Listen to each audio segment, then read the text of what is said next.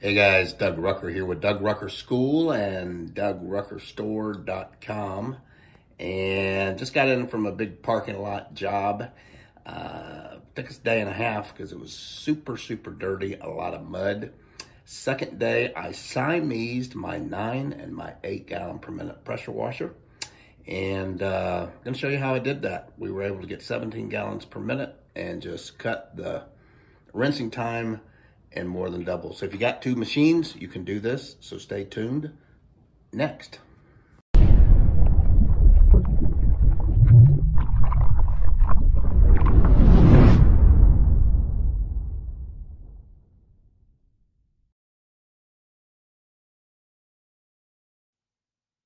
Okay, guys, so this is a parking lot on a commercial building that we cleaned.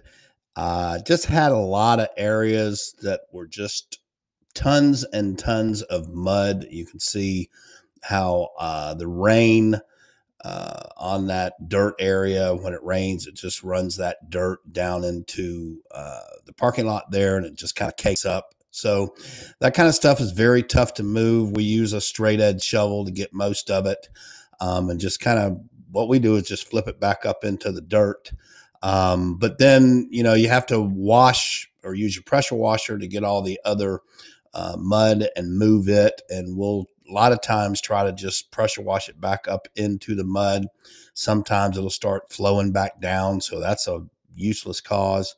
So when you have stuff like this, this is when it's key to have higher flow machines like a 8 gallon per minute machine or a 9 gallon per minute machine. 5 will work. It's going to take a little bit longer. 4 gallon per minute, just a little bit longer for that as well.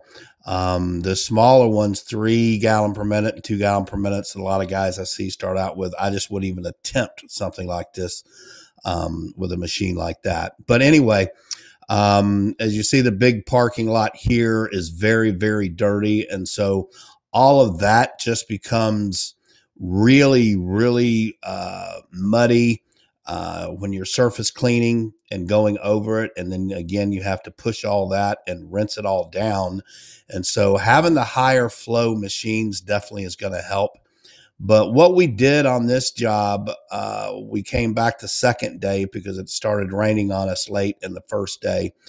Actually, I was hoping the rain was going to take care of a lot of this, but it just didn't rain that hard. But we ended up Siamesing my 9 gallon per minute and my 8 gallon per minute machine together. And when I say Siamese, that's basically hooking two machines together. So in this instance, again, we had a 9 gallon per minute machine and an 8 gallon per minute machine. So that enabled us to get 17 gallons per minute when we were rinsing. So just to explain to you what a Siamese kit or Siamese system or whatever, I don't know how they came up with a Siamese name, but anyway, it's basically 3 pressure wash hoses, 3 short hoses, probably 4 or 5 feet long, coming off of a T. And so at the end of each hose, there is a check valve, but allows you to put the coupler or the plug fitting on the end of each one of those 3 hoses. And then you simply hook up to your pressure washers, the 2 hoses that are coming off the T that go straight across that form the top of the T. So the one on the left, that's going to the 9 gallon per minute machine. The hose on the right at the top, coming off the top of the T, that's going to the 8 gallon per minute machine. And so then you've got the bottom hose coming off of the T, which is the bottom part of the T. And that hooks to the hose that you're either surface cleaning with or that you're going to rinse with. That's the hose that's going to spray your water.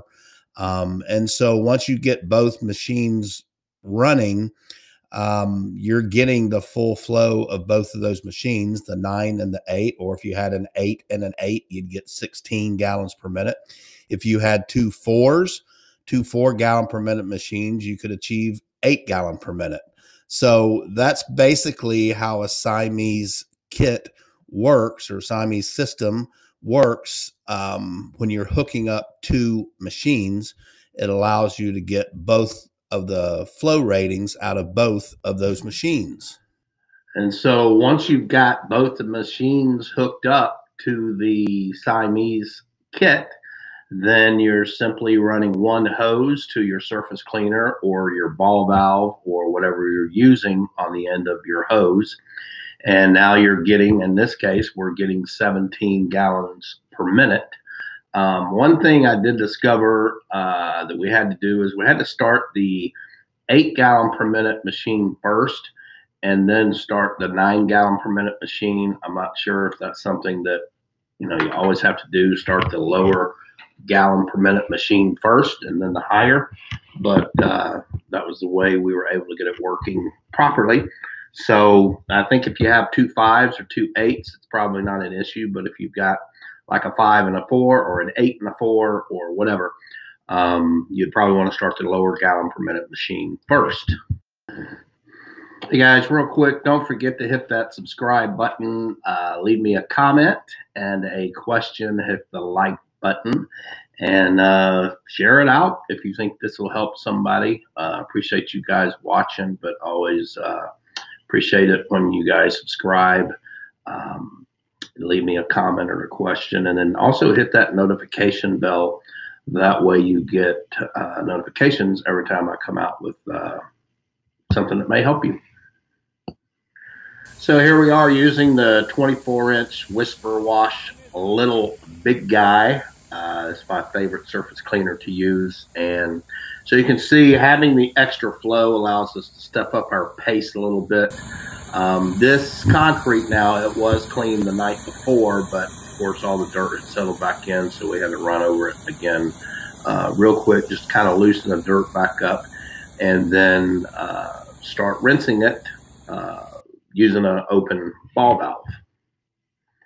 I found using an open ball valve really just kind of makes it easier on you versus having to hold a gun with a nozzle in it. We can kind of regulate the water flow with the ball valve versus a trigger gun.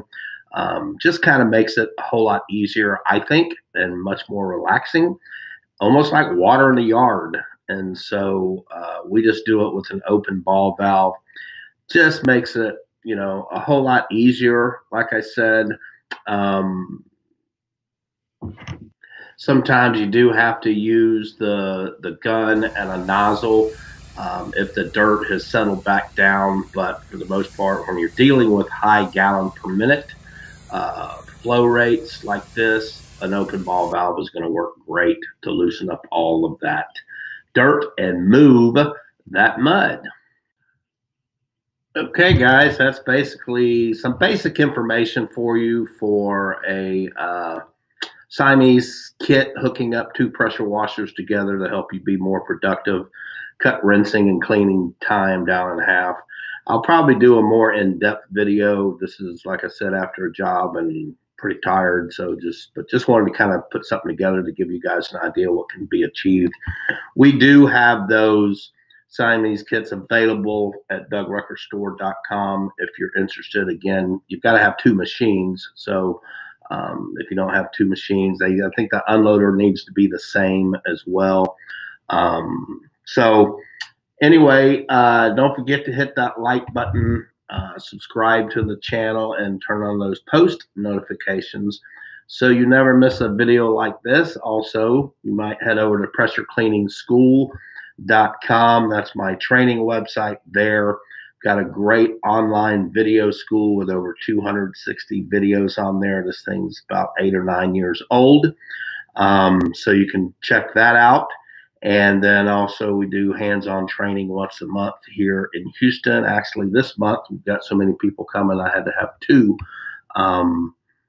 sessions, and we've got one of those, actually, a guy's bringing a trailer in for us to build his rig out. So anything that we can help you on, just let us know. Rig builds, training, DougRuckerStore.com for any of your supplies, equipment. But, you know, most of all, just leave me a comment, ask a question if there's anything that I can help you guys. I try to answer every question as quickly and as fast as I possibly can. Okay, guys, just a few points to summarize this video. Just kind of some things I want to make you aware of and make sure you know. First off, this is really basically just like 3 whip hoses put together with a T. The most important part is on the bottom of each hose is a check valve, which is a kind of a one-way check valve. It's absolutely vital that you have those check valves on there. It just helps make the whole system run smoother, or both systems run smoother when you're using these. So, you know, you could get these parts and, of course, put one of these together yourself if you wanted to. I actually looked at sourcing the parts and making this available as a DIY, where you could buy just the parts and put it together yourself.